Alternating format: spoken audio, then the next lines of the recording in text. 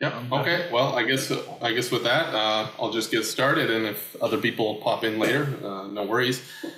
So yeah, first of all, big thank you for inviting me to give this little talk here at our group. Today, I want to tell you about some recent work that I've started doing in collaboration with Dan, George, Shimon Veld, Gavin Brennan, and also making contact with some work that Nick Menacucci and Akin Kempf at RMIT and University of Waterloo have been doing. And this is about trying to understand some emergent geometries that we've seen appear through symmetry breaking, and in particular, concepts that we can borrow directly from ADS-CFT. So I'll begin by talking about some general notions and put into context the work that we're trying to do here. It'll be a little bit backwards. First, I'll talk about holography and ADS-CFT as I understand it, and then that will lead into the motivations for why we're using these tools to answer the questions we're trying to get at. But one thing that I definitely want to do, first of all, this is work that is still in progress. So it's rather exploratory at this stage, but I do want to try to at least demystify some of the specific technical details of ADS-CFT, which are often talked about in a very general manner, but then perhaps left, unspecified otherwise. And then once I do that, I'll get into the specifics of this symmetry breaking idea and what it is that we're trying to accomplish here. So the first thing to say is some basic ideas about holography and what it really is. So very generally, as you'll know, what you're doing is representing a system or a theory in terms of a different system or a dual theory in a lower space-time dimension. Okay, but this is somehow a very non-trivial statement, and it's something very much not just a relabeling of degrees of freedom. So if I take an image like this and I add to it a depth map, which I can encode in pixels in 2D space, just like the original image, with its color and hue values, I can reproduce some higher dimensional geometry by putting the two together, and they're ostensibly degrees of freedom that are two-dimensional. But this is not what we mean when we talk about holography, because this is, like I said, just a trivial relabeling of some degrees of freedom. What we really mean is a duality between a theory with gravity and a theory without gravity. And these types of theories are very different notionally. Quantum field theories, these are local CFTs, but we don't have local gauge invariant observables in gravity or in quantum gravity. And finding a duality or a map between these two characteristically very different types of theories, each that independently have a high amount of constraints in their construction, this is a very non-trivial statement. So it's not just this kind of relabeling of some degrees of freedom in terms of a dimension or something. Now, you'll have heard of, perhaps, all kinds of different incarnations of this idea of holography. So one is the fluid gravity correspondence. This is some kind of correspondence between Einstein's theory of gravity in some d-dimensional anti-de Sitter space. In some particular long wavelength limit, you can recover the equations of relativistic hydrodynamics on the boundary of that space-time, and the two theories are shown to be dual to each other. You can study phenomena from the gravitational side or from this hydrodynamic perspective. There are ideas that don't rely at all on asymptotically anti-de Sitter spaces, which are at the core of a lot of these ideas. The program of celestial holography, for example, that's an attempt to formulate these ideas concretely in asymptotically flat space, where you're basically studying asymptotic symmetry group of gauge theories on the celestial sphere. So a two-sphere at infinity, but an asymptotically flat space. And there are other ideas as well, ideas related to these corner symmetries and corner charges, championed by Laurent and William Donnelly. and others, and all kinds of ideas that would fall under this umbrella term of holography. But, you know, you might wonder, what's the fundamental reason that it seems not easy, but there seem to be so many different ways where you can understand a gravitational theory or degrees of freedom on some lower dimensional boundary. So it appears that the universe has way more degrees of, or way less degrees of freedom rather than its volume would imply, than just by a simple counting of QFT degrees of freedom on a manifold. And one way to think about it, in the way that I like to think about it, to think about whether or not this is surprising that you can do this, is to remember what is the characteristic of a gauge theory that is different from a normal theory. So you'll remember that, you know, if you have an action for some theory, you'll vary this action, and the vanishing of the variation will give you the bulk equations of motion, the Euler-Lagrange equations, and there'll be this boundary term that you'll judiciously ignore based on the premise that your physical matter fields, this is some integral over some field components over the volume of your spacetime. So you can imagine a cylinder where you take the caps and the radius to infinity, and what you'll do is claim that the matter fields fall off sufficiently fast that you can ignore this boundary term, and so it doesn't affect the equations of motion and the bulk. Okay, so that's all well and good. And then you will go on to construct some conserved quantities associated with the symmetry variations of the action. So, you know, in the top line, I can define a symmetry variation to be something that leaves my action invariant up to a boundary term. This is just an arbitrary variation of the field degrees of freedom. But then I can perform a symmetry variation of the same action and find that it is its variation is given by this term here. So subtracting these two very different variations, I find some conserved quantity, which I can integrate over some Cauchy slice to get a conserved charge. Okay, so that's all standard, but what happens with this charge? Well, the role of this charge is to actually generate the symmetries of the theory through its action, through the Poisson brackets, on the physical data of your theory. So these conserved quantities will act on the physical data and change the state. Okay, but what about a gauge theory? Well, in a gauge theory, this is distinguished from a non-gauge theory by the presence of constraints in the Hamiltonian. And these constraints need to be preserved throughout the evolution of the system. And what ends up happening is that in a gauge theory, this Noether current is a pure boundary term on shell. And so ordinarily, you can have a situation where these charges actually do vanish, and they will for pure gauge symmetries. These are ones that actually have to do with redundant degrees of freedom in your theory. Those charges will vanish, meaning that their action on the physical data of the theory will be nothing. They won't change the physical state, and those are proper gauge symmetries. But in the presence of a boundary, certainly if there is no boundary in your spacetime, then these will always vanish. But in the presence of a boundary, you have degrees of freedom, which were pure gauge, that can now become physical degrees of freedom when this boundary term does not vanish. Okay? So that's the lesson. In gauge theories, you have this general feature that degrees of freedom which are physical in the bulk, which are pure gauge in the bulk, can become physical in the presence of a boundary. And this kind of notion underlies many of those ideas where you study asymptotic symmetries on some boundary that you insert into your spacetime, and then you get some non-trivial degrees of freedom arising there from what were gauge symmetries in the bulk.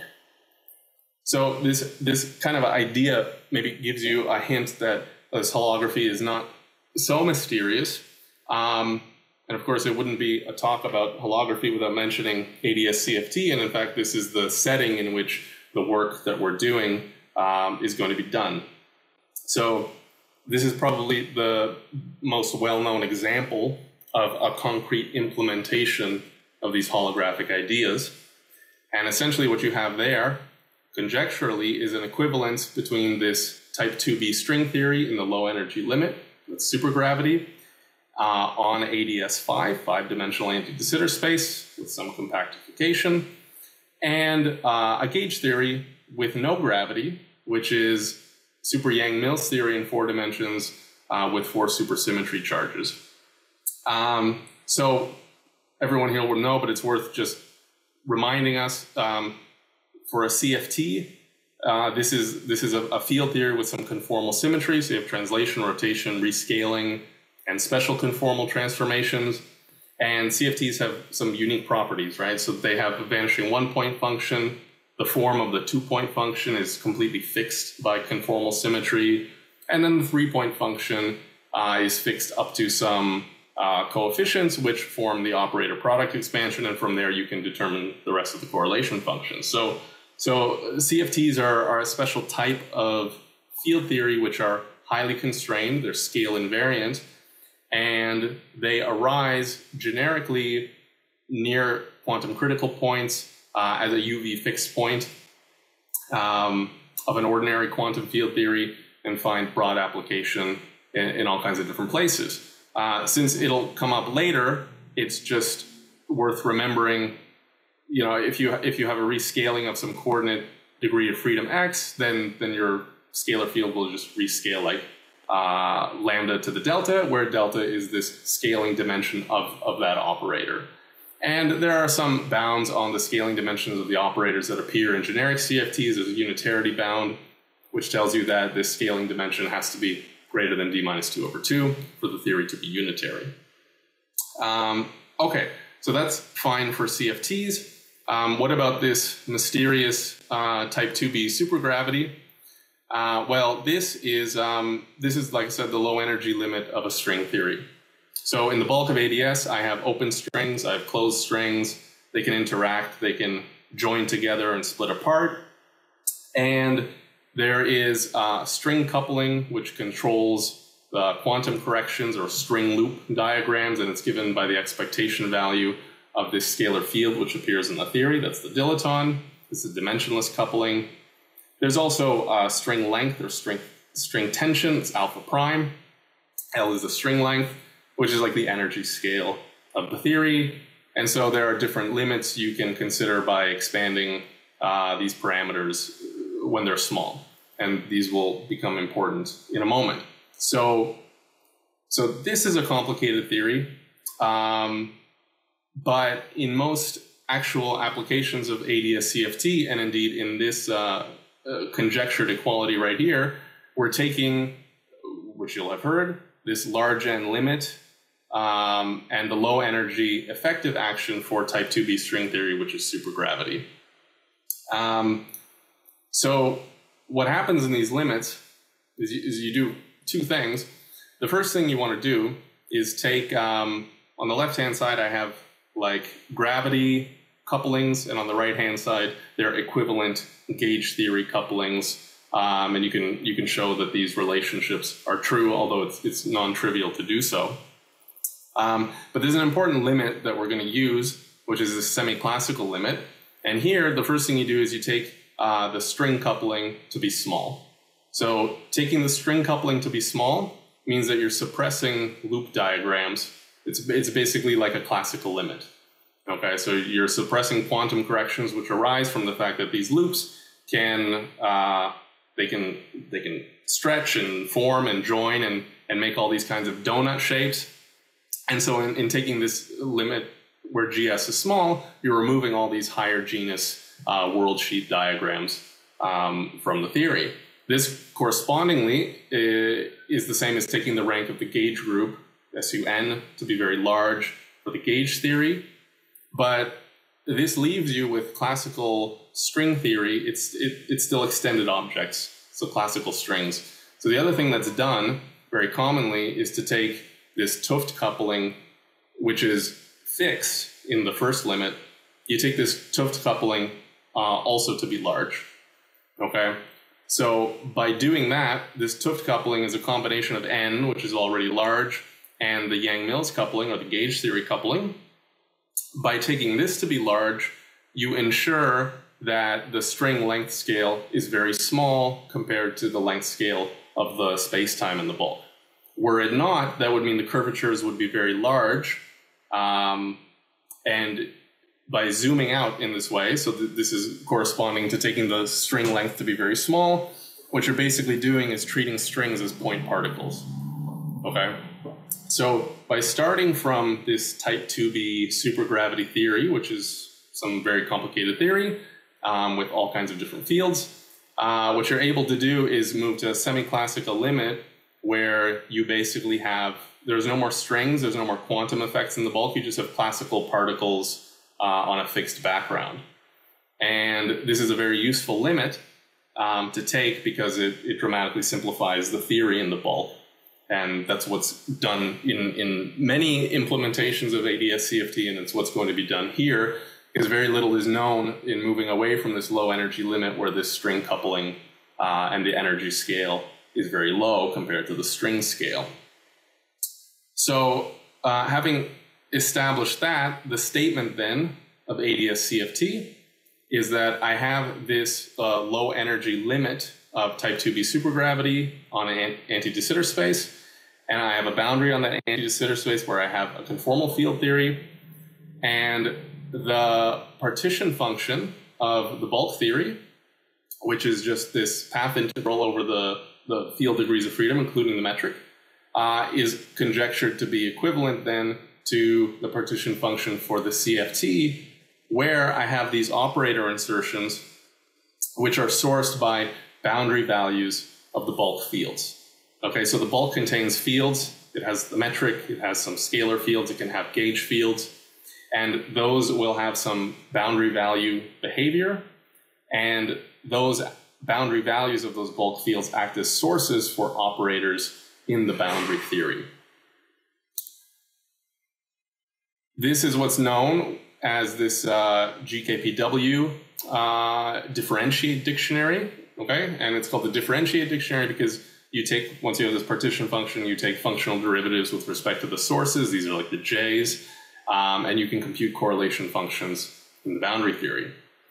Now, this is a nice way to study dual systems, but the fact is that this partition function is very hard to compute.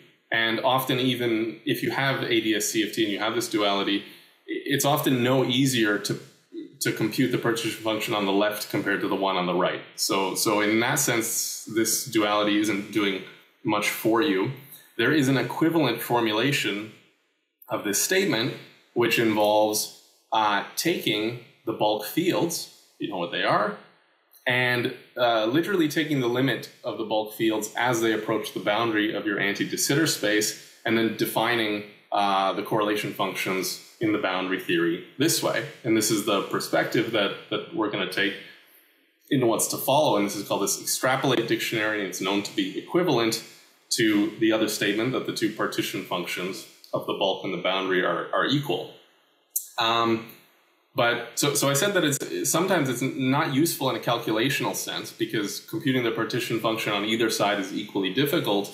But what makes ADS-CFT useful is the fact that it's a weak-strong coupling duality. So I had this Tuft coupling, and I took this to be large. And I took this to be large in order to suppress the stringiness of the strings in the bulk so that I could treat them as point particles. What this means is that the gauge theory is at strong coupling. But conversely, this corresponded to taking the string length scale to be very small. And so curvatures are very small, so the gravity theory in the bulk is weakly coupled. And it's this weak, strong coupling duality, which is really the powerful thing, because then you can study strongly coupled CFTs and systems described by strongly coupled CFTs and the like by just studying weakly coupled semi-classical gravity with some fields on top of it, on some fixed background. Now, conjecturally, you know, all the interesting CFTs have an ADS dual, but of course it's not known in general. There are some properties that you know that need to be satisfied in order for a given conformal field theory to be describable in terms of a gravity dual. It has to have large central charge, so lots of degrees of freedom, small number of operators of low conformal dimension, and so on. But there's absolutely no general proof that every interesting CFT can be built in this way from some bulk gravity theory. And you'll always hear, as I have done here, this n equals 4 super Yang Mills and type 2b supergravity cited just because that is one of the examples that's been the best studied and where we have an explicit realization of the duality. But there are others, and I will mention some others. One other thing that is worth saying is that you don't necessarily need to believe in string theory in order to believe that holography or ADS CFT is useful. I described at least one example where there is no string theory involved, which is the fluid gravity correspondence. But more generally, you can consider this kind of bottom-up perspective where you're agnostic about what the theory is in the bulk. You know you have a CFT on the boundary, and the bulk is described by some effective semi-classical theory with some arbitrary fields. And as I mentioned, these fields take on boundary values at the boundary of ADS, and they will source, they will act as currents which source operators in that boundary theory. Now, one should not think that there is just like a theory on the boundary of anti-de Sitter space and there is some stuff in the bulk. One should think that you have surfaces. Z here is a radial coordinate in ADS, so Z equals 0 corresponds to infinity or the boundary of ADS. And one should think that you don't just have a CFT or a theory on the boundary, but you have a theory defined at every radial slice in anti-de Sitter space, a different theory, which is just the effective theory you obtain by imposing a cutoff at an energy scale, which is the inverse of the anti-de Sitter radius. So the radius, what does that extra dimension do for you in ADS CFT? That extra dimension is like an energy scale in the CFT. So taking Z to 0 corresponds to taking the energy to infinity, which is the UV limit of your theory. But you can look at the same theory. It doesn't have to be at the boundary. You can look at the theory at any slice in ADS, and what you will have is the effective theory obtained by imposing the cutoff roughly at the inverse of wherever that radius is. And the bulk fields, their value at that surface control which currents you turn on in the theory, and their correlation functions, and so on. So that's a picture to have in your mind, that it's not just there's a boundary and our universe isn't ADS, so why do I care about this, and so on. Now, there's a number of motivations that we have for using these kinds of holographic ideas. They're very useful even if you don't believe fundamentally that the universe behaves this way. I said you can learn things about strongly coupled gauge theories, and that's true. Here's a famous example where this ratio of the entropy density, the shear viscosity to the entropy, they derived a universal lower bound for this ratio, which can only be computed at strong coupling in a gauge theory. And this was computed by studying weakly coupled gravity using ADS CFT and applies to universally to quantum theories. And that's an example where you learn something fundamental by studying a system holographically. You'll probably, most of you, be familiar with Ryu Takayanagi. This is an example where you find something that you can reinterpret in a different way that is much easier to calculate often, which is the entanglement entropy. Holographically given by the extremal surface in the bulk, and you can compute the area of this extremal surface that limits to your entanglement boundary in the boundary theory, and oftentimes computing the area of that surface is much easier than actually computing the entanglement entropy. And there are some other examples from this bottom-up approach where holography just gives you kind of a different perspective on something that you could already compute in principle. In this paper here, they compute the optical conductivity and study holographic superconductors from the perspective of ADS CFT, from this bottom-up point of view, this effective field theory point of view. So lots of different things you can study. What we're particularly interested in, or one of our main motivations, are a number of ideas which have emerged over the years where some kind of geometry emerges from something more fundamental. Okay, there are all kinds of ideas like this. There's Sakharov's induced gravity. So in induced gravity, you have some matter fields over some unspecified background. There's no equation of motion for the gravity. You just have scalar fields, bosonic fields. And then you compute the action to one loop, and the one loop renormalized effective action automatically induces the Einstein-Hilbert term in the action. And so Einstein gravity just appears through renormalization in this induced gravity idea from matter degrees of freedom. You also have ideas like entropic gravity, Berlin's entropic gravity, where you can think of the gravitational force as like the entropy. So if you have like a polymer, polymer will have an apparent force pulling it. It doesn't like to be in a straight line because it's entropically favorable for it to be wiggly when it's put in a heat bath. And so it will induce a force on an object if you pull on the end. And in the same way, in this kind of work, they derive Newton's laws from notions of entropy, which rely fundamentally on the idea that the maximal amount of entropy that you can have in a region of spacetime is given by the area of the surface bounding that volume. So this is a holographic idea. We are mostly interested in these kinds of ideas. Akim's, I call it spectral gravity. I don't know what you would want to call it, where basically the fundamental role of spacetime itself is replaced by information theory degrees of freedom. Okay, so this idea that you can not just reconstruct the metric from quantum information quantities, but that the metric is not, the idea of position in space is not at all fundamental, and it's really just information that's fundamental, and geometry in certain regimes arises from that. And under that umbrella, there is this kind of one way to proceed, which is to recover the metric given a correlation function.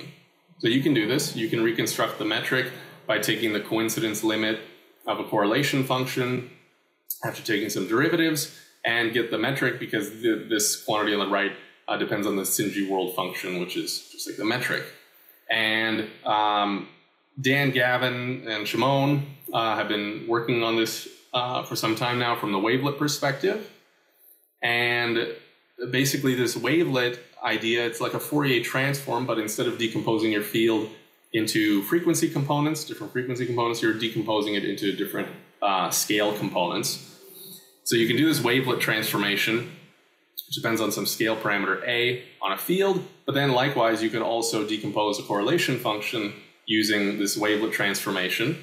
And in the same way, you can attempt to reconstruct a metric from these wavelet transformed correlation functions instead of just your ordinary QFT correlation functions. Now, there's something that they did there, and I won't claim to understand all the details fully. Those of you who went to RQI will have seen Dan talk in more detail about this.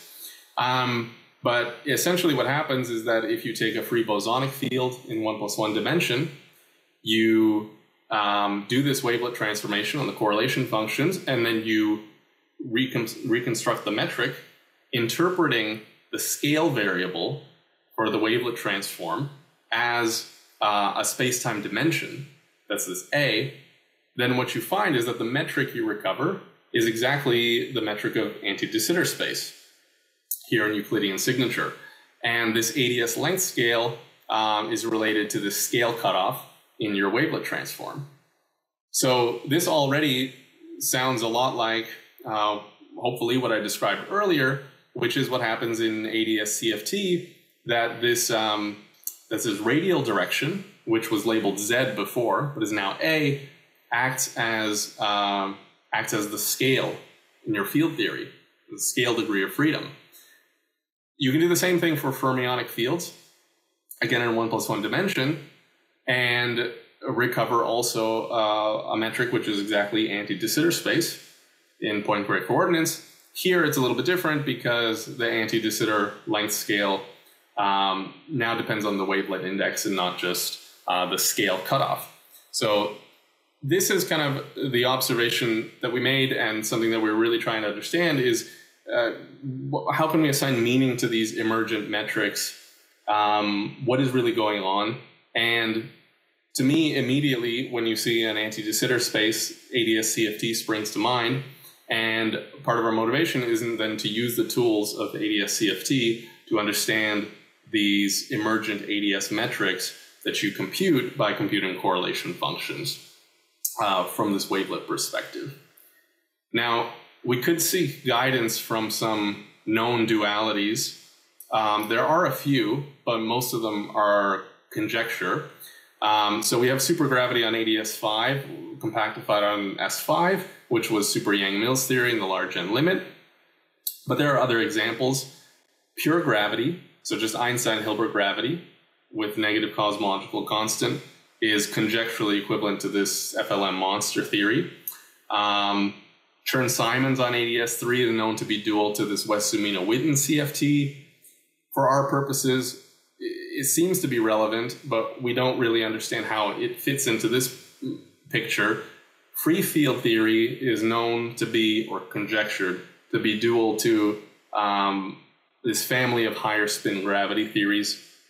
So theories which include degrees of freedom of arbitrarily high spin, not just spin 1/2, massless degrees of freedom. We're working with free field theories here, but the relationship here is in no way proven, and it's just a very general statement which doesn't do much to help us disentangle what's going on with the reconstruction of these ADS metrics. So let me, because I've said asymptotically ADS a few times, let me just, you'll all know this, but concretely say what it is.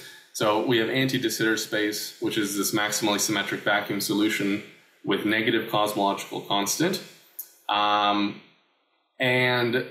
basically the symmetry group of ADS is the orthogonal group in 2 and d-1 dimensions. So big D is always going to be the bulk dimension, and I'll reserve little d for the one lower for the boundary dimension. And so much of the machinery of ADS CFT relies on the fact that this is in Lorentzian signature. This is also the group of conformal transformations on a d-dimensional boundary. So you can write the ADS metric in Poincare form. So here it is in Lorentzian signature, where Z is the radial variable, and Z goes to 0 at the boundary of ADS. Now, an important piece of technology is the existence of this Pfefferman-Graham form of the metric. So any metric which is asymptotically anti-de Sitter near the Z equals 0 boundary can always be brought into this Pfefferman-Graham form. Here, rho is basically like Z squared. And this G is a metric that depends on, all of the coordinates except for, there shouldn't be a rho there. All the coordinates except for rho. And any asymptotically ADS metric can always be brought into this form. So one question you might think to ask is, if I give you a boundary metric, does it induce, or given an anti-de Sitter metric, does it induce a unique metric at the boundary? And the answer is no. It induces a unique metric, a conformal equivalence class of metrics, so a metric up to conformal transformation, uniquely. But you still have this freedom of a conformal transformation of the boundary metric, so that's something that, in principle, you need to fix when you're studying this bulk to boundary map, which is what we're going to do here. So that is done through this defining function Z squared. ADS is not compact. So what I have to do is compactify it and then add a boundary, and I'm really working with this metric where I've mapped the interior of ADS, or I've mapped all of ADS to the interior of this new metric and then closed it, and the metric there, G0, is this rescaled metric by this function Z squared. Because ADS itself has a double pole at infinity, so I need to multiply it by some defining function which has just a single 0 at Z equals 0 with a non-vanishing derivative at the boundary, and then I get a proper metric with a boundary metric, an induced boundary metric. Again, up to conformal transformations. Okay, So that'll be useful in what's to come. So now the question is, so keeping in mind what we had before, which is free field theory, so 1 + 1 dimensional fermionic and bosonic theories, and somehow we arrive at 2 + 1 dimensional anti-de Sitter space. So one thing you can think to do is to just ask the question, well, suppose I have a free bosonic theory on Euclidean 1 + 1 dimensional Euclidean space. If I could reconstruct the bulk metric as you would in ADS CFT, would I get the same metric that you get when you do this metric reconstruction using wavelets? And so there is a procedure for doing that. And it involves putting first the metric in this Pfefferman-Graham form. So if this G is like the identity, if it's delta, then this is exactly ADS. But again, any asymptotically ADS metric, you can bring into this form near the boundary. And this idea is to expand the bulk fields, in this case the metric, expand it in powers of Z or rho. So this is an expansion of the field, the bulk field near the boundary.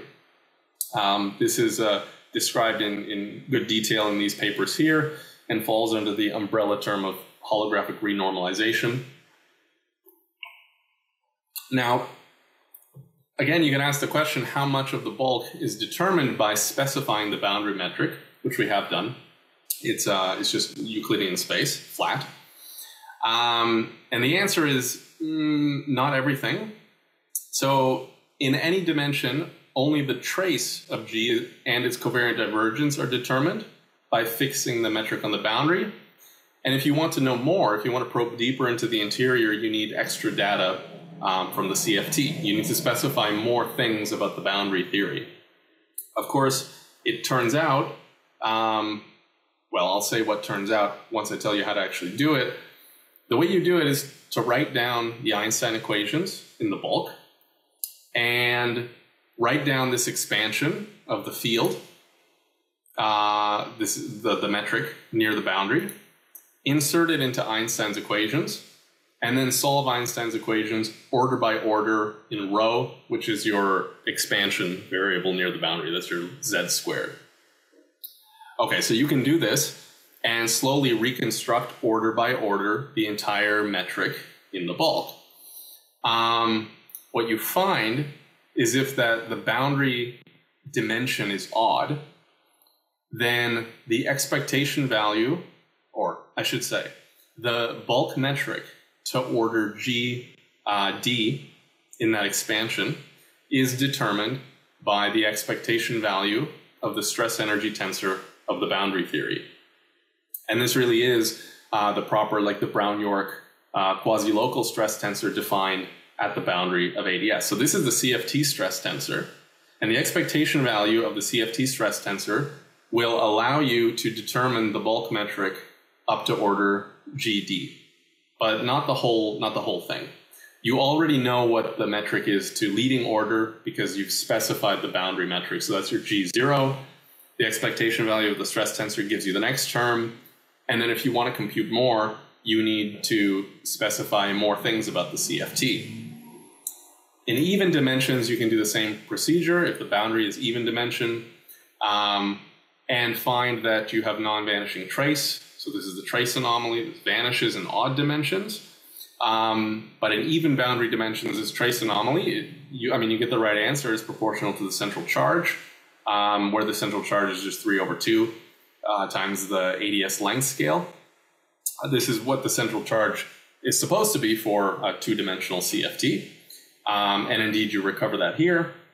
And you can, again, compute the boundary, or given the boundary stress tensor, rather, you can compute the metric up to order GD, or conversely, if you already knew the bulk metric, you would need to have the first two terms in the expansion near the boundary to compute the expectation value of the dual stress tensor. So that's the lesson. So given a boundary metric that you've specified, or conformal structure at infinity, you can determine an asymptotic expansion of the metric up to order G2. basically, or GD. And beyond that, you need to specify more CFT data to probe any deeper in the bulk. Now, the metrics that we started with, well, let me remind you, these are actually, they're not asymptotically ADS, they are ADS. They're just pure ADS. So you can do this whole bulk reconstruction thing, starting from a bosonic or a fermionic field in 1+1 dimension, and you can verify that the metric that you get is ADS, as it should be. But there's something here that doesn't work out, which is the fact that the central charge, the ratio of the central charge of the bosonic theory and the fermionic theory should be 2, right? But the central charge was given by the ADS length scale. Okay, so if the central charge is given by the ADS length scale, then these cannot work out to the right ratio. Because for the bosonic theory, we have the ADS length scale just being A, but for the fermionic theory, it's some function of this wavelet order. And so something isn't working out here when we just try to naively look at what we expect from this bulk to boundary map. But as I mentioned, you can't learn everything just by fixing the boundary metric and just having a propagator, just a free field theory. You can if the bulk Weil tensor vanishes. So when D is 2 or 3, you can determine everything. But otherwise you can't, and you need more data such as input from the 1-point function. This F is an expansion, a generic expansion that you can use to expand all of the fields in the bulk, the metric, but any scalar or gauge fields that you also have, near the boundary, and do the same kind of analysis using the bulk equations of motion that you did before. So in order to try to get a bit more intuition for what's happening, what we're going to do is try to turn on some fields, right? So we have this anti-de Sitter space. This is the ground state of the theory. We don't know what the theory is. So ADS is a state in the theory, and it corresponds to the vacuum state of the CFT. But we don't know if the bulk theory is supposed to be GR or if there's supposed to be other fields or something going on here. So the way that you learn more is by going back to this partition function, by turning on these source currents for these dual operators. Okay, so operator insertions in the boundary theory require the excitation of bulk fields other than the metric. The metric is just dual to the stress tensor in the boundary. But if you want to have some kind of operator insertion like this, you need to have a non-vanishing bulk field that gives you the source for this operator in the boundary theory. So what we're going to require at minimum in the bulk to get a handle on this is a scalar field. So we have Einstein gravity in 4 dimensions, and we have a scalar field, and I've put in the cosmological constant here in this potential, and that's some mass, and you can generalize to include some interactions. When this vanishes, the scalar field vanishes, then you just have Einstein-Hilbert in the bulk, and the solution is ADS, and that's the ground state of the boundary theory, and that's that. But now what we can do is we can turn on the bulk fields and study what happens to try to disentangle this emergent ADS metric. You can also do things like add a gauge field here, so an F mu nu, if you wanted to study a charged CFT. And it says holographic lattice here. I haven't given away what it is that we're going to do, so I won't. I'll just move on and mention that what you need to do is then solve the coupled Einstein scalar field equations. Okay, so now here's what we're going to do. So we have this boundary theory. We don't know how to understand the emergence of the anti-de Sitter metric just in terms of the free bosonic theory. So now we're going to deform the boundary theory. This will require turning on some scalar fields in the bulk, and we're going to try to construct the map this way and see if we can find how this bulk reconstruction or this bulk to boundary map agrees with the same thing that we do when we reconstruct the bulk metric using the wavelets. So the first thing you need to do is an analysis at the linear level.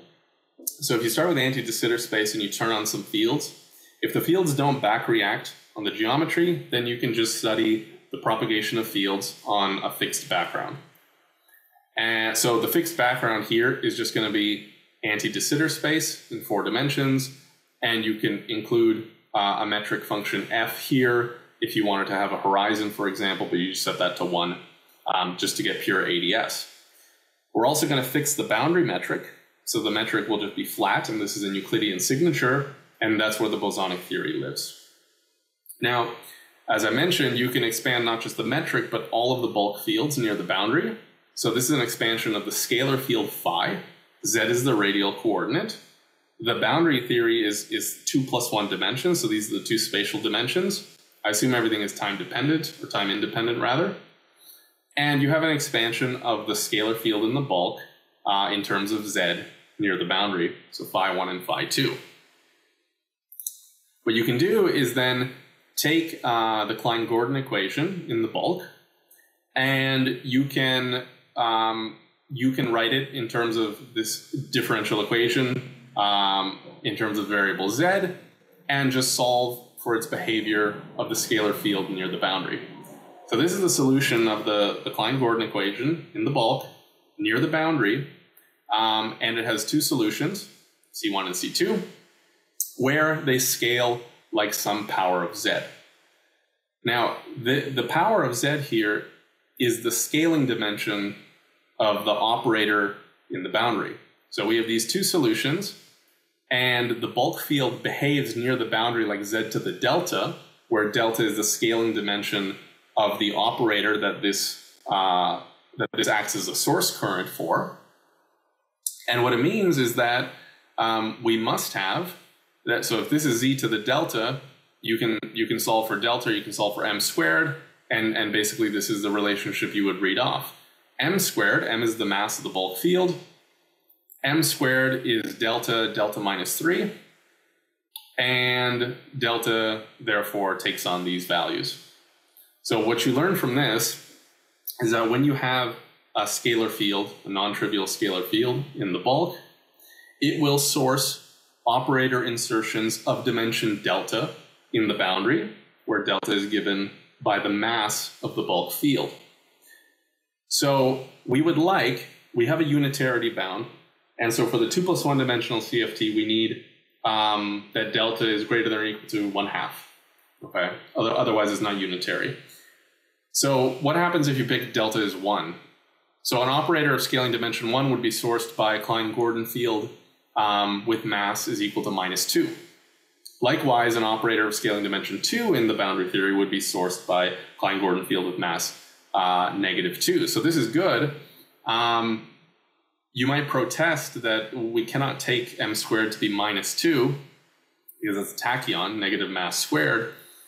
But as long as you satisfy this Breeden-Lochner-Friedman bound,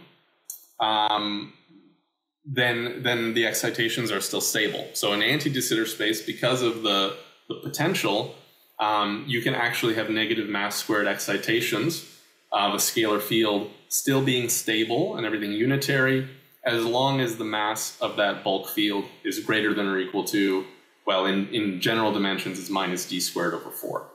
Okay, so generically, you take m squared to -2, and this allows you to study operator insertions of the boundary of dimension 1 or 2.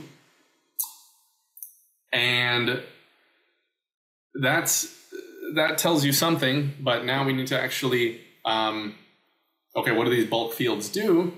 Well, to understand how they enter into the boundary theory, so you remember you have this expansion near the boundary in terms of Z.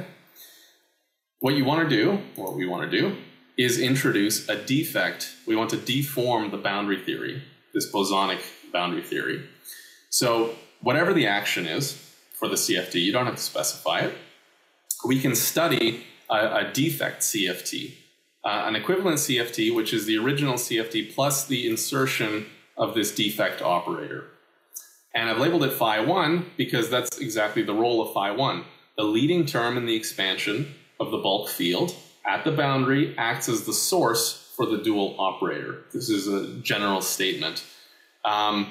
These fields are zero at the boundary. Okay, there's no constant term, so all the bulk fields vanish on the boundary, but it's their leading behavior that gives you the sources for the operators in the dual theory. And specifically, what I want to study is an operator insertion like this that sources a delta function in 2 dimensions in the boundary theory. So what this looks like is a defect in the boundary theory. So I have the boundary. Suppose it was just 1 + 1 dimensional. So here the red line is the boundary CFT, and its evolution is given by the dashed line in the time direction. This is what's called a line defect. And what the line defect does is it breaks the conformal symmetry. So the connected subgroup for ADSD was SO1 D+1 in Euclidean signature. But for a dimension P defect like this, I don't retain the full conformal symmetry, because now, translations in the direction transverse to the defect, things do not transform. So the remaining subgroup that you preserve are conformal transformations along the defect and rotations in the direction transverse to the defect. But in D = 2, the situation is a bit degenerate, because what you'll see is that I have this 1 + 1 dimensional CFT on this red line, and by inserting something here in the middle, this defect, what I'm effectively doing is separating the CFT space into 2 distinct parts. Okay? And that is an interesting thing to study, but that is like I've inserted an interface in the boundary CFT. And there's kind of a degeneracy between a line defect and an interface when the boundary theory is just 2-dimensional. So instead, what I'm going to study is a boundary theory which is 2 + 1 dimensional, but still a point-like defect in this boundary theory. So you can imagine this point-like defect as like an impurity in like a 2-dimensional crystal or some 2-dimensional system. You can have a spin defect, a magnetic defect, or something, impurity that you embed there. It could be a mass defect. And now we want to study what happens to the bulk upon insertion of this kind of defect in the boundary theory. And this is also a line defect, because it will just trace out a line in time, but again, I assume that everything is constant in time. Immediately, because you break the conformal symmetry, there are consequences for the one-point function. For example, normally in a CFT it vanishes, it no longer does. But we're really interested in applying this idea of these boundary insertions to really understand what is going on with the bulk theory. But you can also apply it to physical systems, and this has been done in a variety of works. They'll be called holographic Q lattices. So the study of charged lattices by the insertion of defects in the CFT. Now, most of the studies that have been done in these defect CFTs, they don't consider defects which are localized in 2 spatial dimensions. Usually, it's just a defect localized in 1 spatial dimension or an interface like this. And the reason is because I could study a defect which is a line, which will preserve more of the symmetry. But here I've broken the maximal number of translational symmetry in the boundary theory. So what it means is that when I go to try to reconstruct the bulk metric, I have a lot more freedom in what that metric is. It's a lot less constrained, or a lot harder to solve for, because I have much less symmetry. Now, what we want to do specifically is study delta function is difficult, so we use a Gaussian profile for the scalar field to act as the source for this boundary operator, this boundary defect. So this is just a Gaussian, and later you could take the width to 0 to get a delta function like a defect. And again, in the linearized analysis, you just want to solve the Klein-Gordon equation on an ADS background. You do this here, and you can find a solution after you impose boundary conditions, which has the correct near boundary behavior. So the leading term is this Gaussian. That's the source for the dual operator. That's what we wanted, the defect operator. But you also have the subleading term. Now, the subleading term gives the expectation value of that dual operator, but this diverges. So what this is telling you is that turning on this scalar field, you can't, it's back reacting on the bulk metric. So we can study the near boundary behavior, the leading behavior, but after that, we need to actually consider the back reaction on the bulk metric to really understand what's going on. What does this scalar field look like? What does this defect look like? You can plot it here. So this is the z coordinate, the depth. So this is the anti-de Sitter space. And you can imagine you have, like, we turned on this bulk field. It's this scalar cloud. And this scalar cloud, as you approach the boundary of ADS, which is this plane here, it approaches a Gaussian or a delta function at x and y is equal to 0. So this scalar cloud sources this impurity or this defect in this boundary theory. And the nice thing about these kinds of constructions is it's fairly straightforward, at least at the linear level, to generalize to solutions where you source multiple defects in the boundary. And so you can construct this holographic lattice by turning on this scalar field.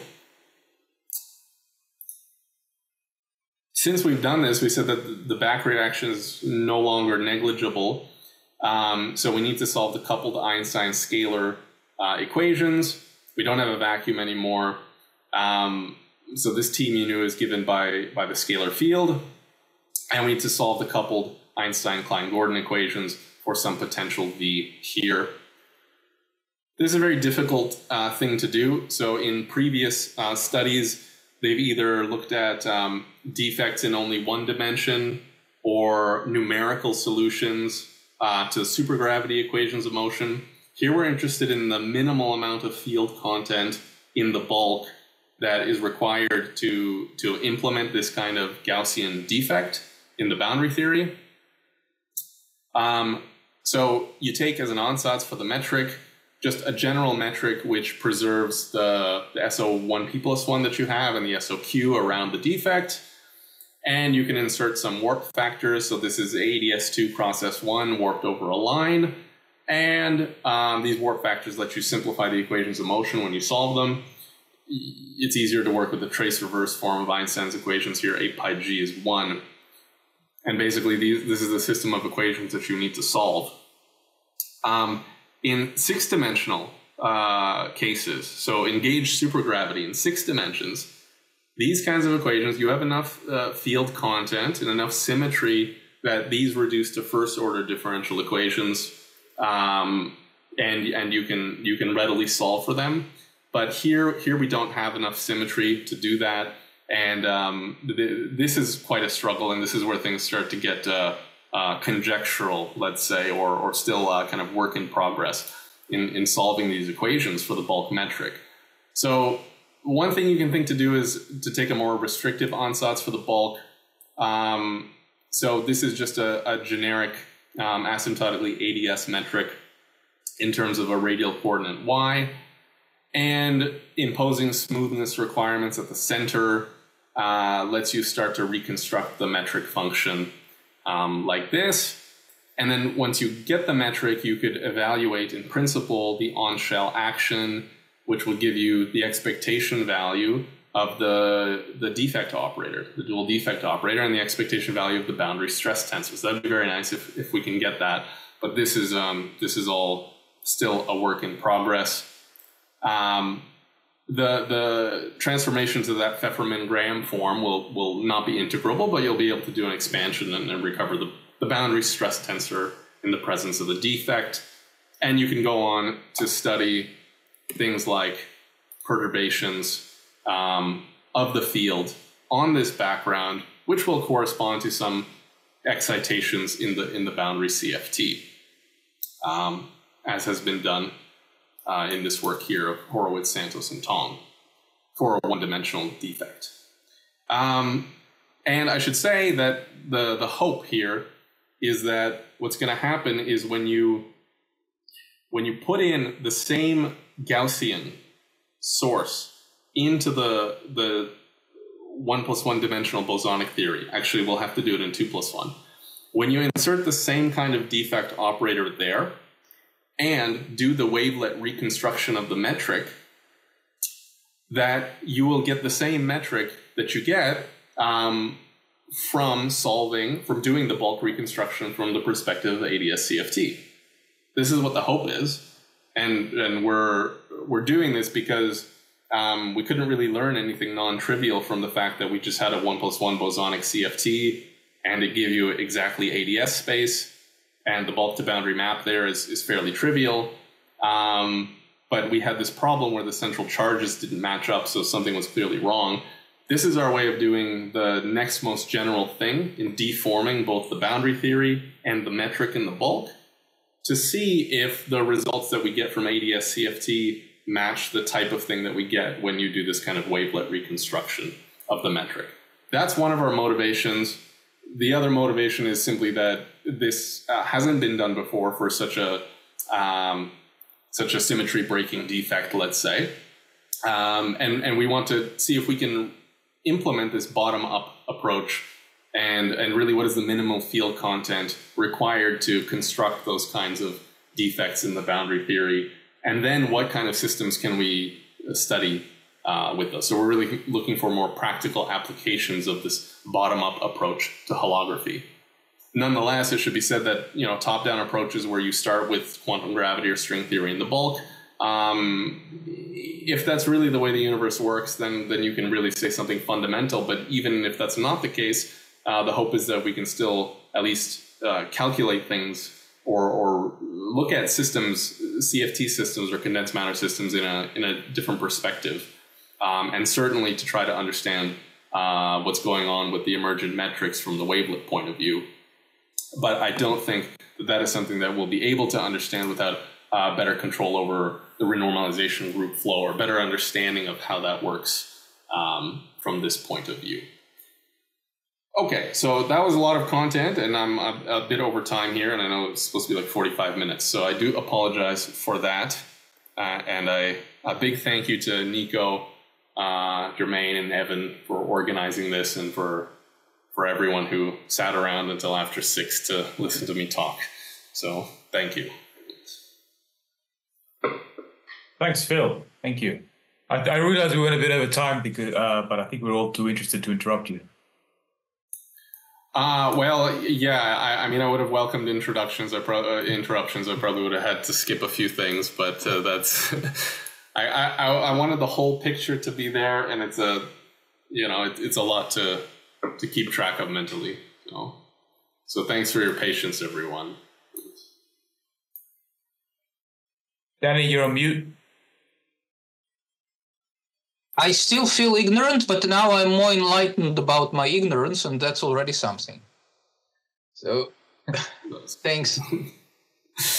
Yeah, hopefully at least it may be a jumping off point to, I can share the references as well, because I know for me, like I said, I always heard a lot of these statements, but until you start working with it, then it all just sounds like magic, kind of, or just nonsense, one or the other.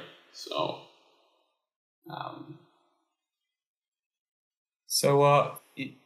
one of the things you were talking about was if you don't go to the full boundary of the ADS, so if you just, I guess when Z is non-zero, in that case, is the boundary you form no longer conformal?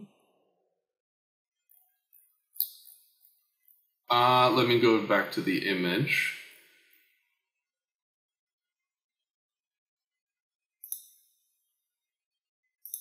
Perhaps here. Yeah. Yeah. So if you're at the boundary, then you have a CFT. You have the full conformal symmetry, but that is no longer true if you're in the bulk. So generically, this will be some, you know, quantum effective action describing this system. So you will have flowed away from this UV fixed point at which point you have a CFT. Yeah, but the effective action on this surface away from Z equals 0 will not necessarily have the same symmetries that you have at the boundary, which is why, you know, that's a nice place to be, essentially. But you could study a theory elsewhere, and you could compute the partition function there as well, right? And the stress tensor and so on. I gave the formula. the stress tensor of the theory defined here, where z is not 0, is just this. It's the variation of the action in the bulk, where this metric now is not the boundary of ADS, but it's the induced metric on the boundary that you specified somewhere inside the ADS space. So you could do that and then compute the stress tensor and then study that theory as well. But you would not have all the symmetry.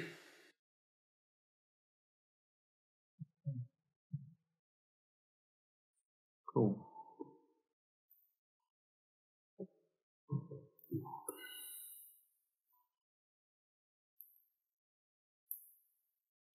Could you remind me again, you said that when you put a defect near the boundary, something diverges? What was it that diverged? The one-point function, was it? It doesn't diverge, but normally in a CFT, the one-point function vanishes. Okay, I'm trying to find the slide here. So ordinarily in a CFT, the expectation value of this operator, any one-point function vanishes. What you do, and you have the boundary is just, you're in the vacuum and you have the full conformal symmetry. Now, when you put a defect, any kind of defect, you necessarily break the conformal symmetry, so you lose some of the nice properties that a CFT normally enjoys, and one of those things that you lose is the vanishing of the one-point function. So now it's some non-trivial value, and this will depend on exactly what kind of defect you inserted there.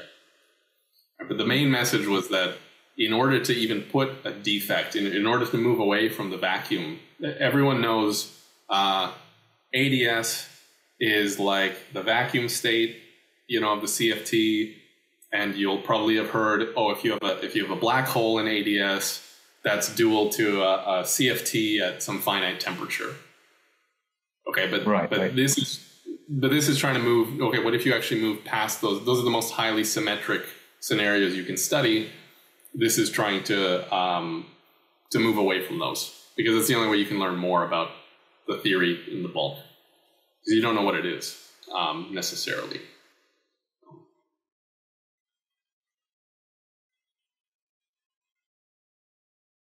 Hi, Phil. Okay. Thanks a lot for the great talk. Just a question about, so when you look at this back reaction, the parameter that controls how reliable the expressions are is this H parameter that was the source term. Is that right? Yeah. So if you wanted to just study Klein-Gordon on just the pure ADS background with no back reaction, then you can still insert this defect, but yeah, H here needs to be small. Yeah. Yeah, so at the linearized level, H is small. But everything you've described here doesn't require the sort of original assumption of ADS CFT, where the central charge is large, so that the gravitational coupling of bulk is small, right? Like, you don't have to make that assumption for what you're doing here. Is that correct?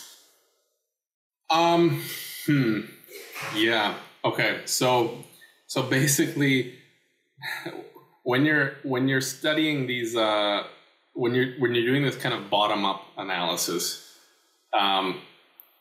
where we're not assuming any like supergravity in the bulk or a particular version of string theory or something, and then taking specific limits to arrive at the theory you want in the boundary, you're doing the opposite. When you do this, you're pretty much throwing away all of the nice kind of established results that you have and assumptions that go into the concrete proof, let's say, of ADS CFT that comes from that example, Super Yang-Mills and type 2B. So yeah, there's a lot of conditions there that you have on the gate, you have strong coupling, weak coupling, duality, and so on. You have conformal symmetry. You cannot break it. It is literally a CFT. It is literally asymptotically ADS.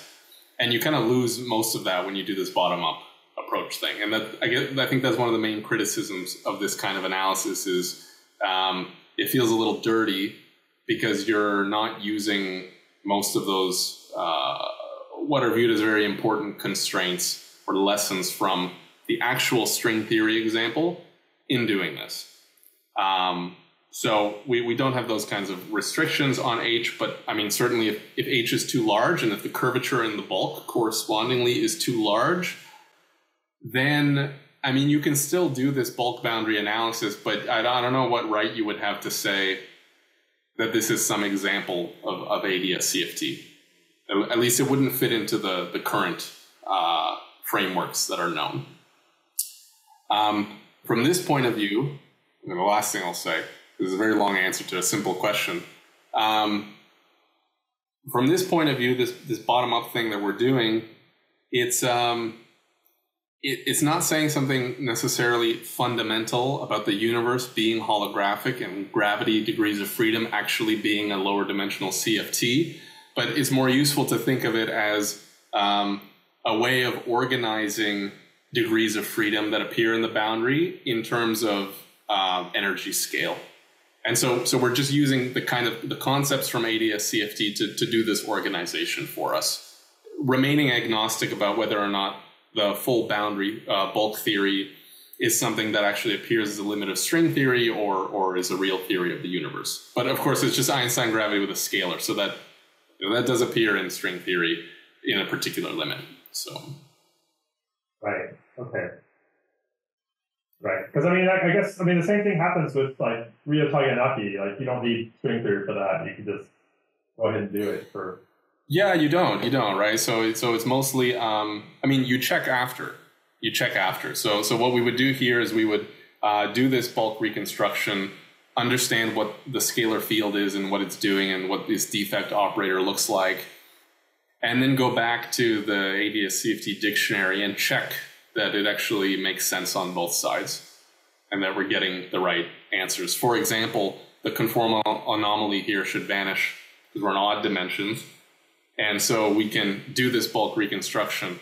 We can use the tools of ADS CFT or the prescription to compute the boundary stress tensor, compute the expectation value, take the trace, and it better vanish because that's what it's supposed to do, even in the string theory example, right? So we can do checks. Okay, well, I won't keep you guys any longer. So if there's no other questions, then I'm happy to wrap it up. Yeah. Oh, Dan. Thank you very much, Phil, for this. No. It's a very nice talk. I'll be able to probe your brain more closely. Yeah. All right. Thanks, everybody. Thank you very much.